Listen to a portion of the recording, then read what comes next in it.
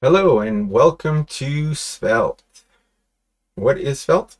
Svelte is a framework, much like React.js or Vue.js, without all the complexity.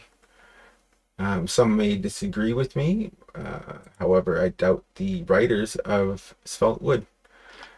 Now, to get right into it, we're starting with VS Code. This is a very vanilla system. It does have Docker. I like to work in dev containers within VS Code. So first thing I have to do is set up the dev container extension. And there we go, installing. Keep it brief, a dev container is just a Docker container or series of set of Docker containers, and it runs smoothly within VS Code. So you don't have to worry about any libraries, software, whatever. It can be all self-contained in VS Code, and you can run different versions of, say, Node.js on different projects, and no worries. All right, I think we're installed. We will close that.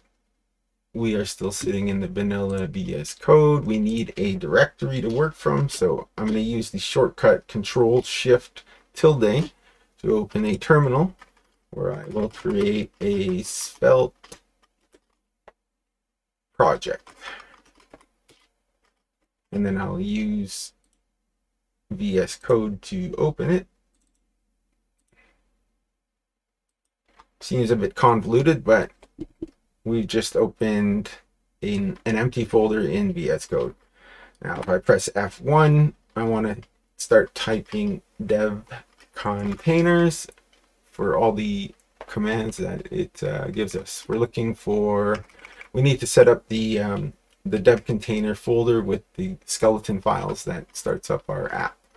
Add dev container configuration files, enter. All right, so this is going to be a Node app. So we will have to show definitions, Node. There's many options here. We do not need a DB.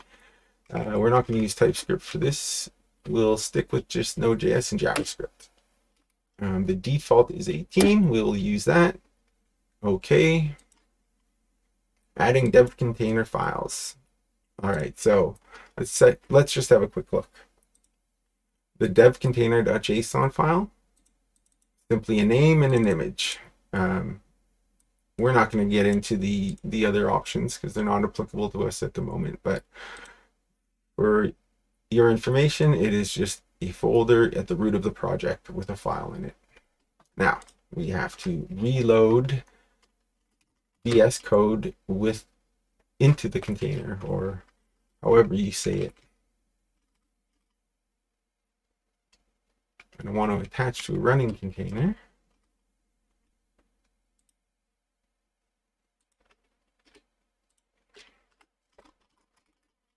Reload. Oh, the notification. You have to bear with me. I don't remember everything. I just click the notification that reopens VS Code with the container, and as you can see here, it is downloading the base Docker images, which is dev containers JavaScript node. We copy this and have a search, get a little info on it. VS Code remote GitHub dev containers.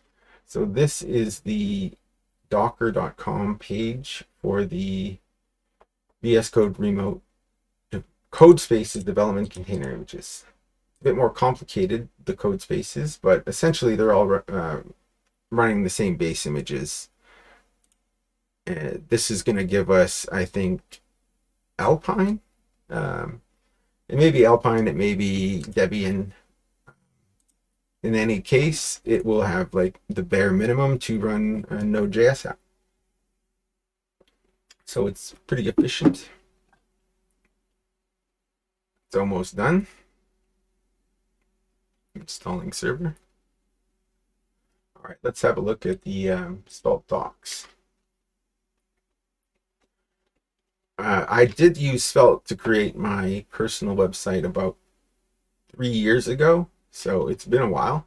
I haven't touched it since then, meaning I haven't installed a new Svelte project since then. And I think we're ready to go over here. If we open a new terminal, I'm trying to get the window to shorten here. Actually, I shouldn't do it. I'll maximize the window. Then I will run the first npm create command. Oh, as you can see, our username is node because we're running within the node container. The container is mapped. The container file system has mapped our project directory to our host project directory, if that makes sense.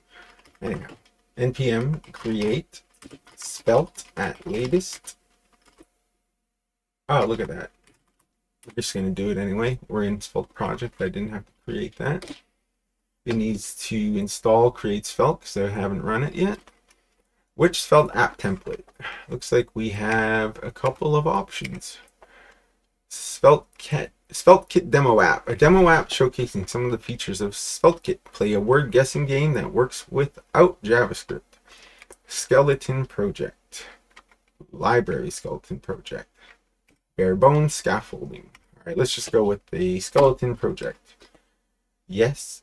Add type checking with TypeScript. Okay, now we're not going to do that for simplicity's sake. Add ESLint for code linting. Absolutely. Add prettier for code formatting. Yes. Add playwright for browser testing. Let's just, no, I'm going to keep it simple. Keep it simple. But linting and formatting should be standard. Testing we'll address in another video. Sorry, I'm listening to some jams and getting a bit distracted. cd my app npm install. Next step says git init, but we are not working within a git repository today, so we're going to skip that.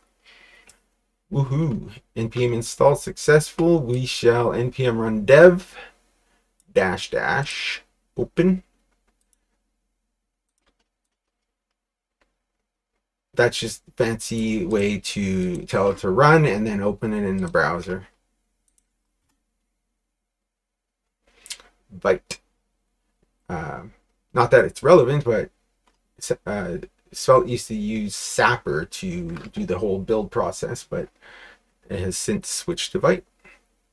And that's it. It is up and running. Yeah, so that was easy. I'm just going to cut here, and then in another video we shall do something with it.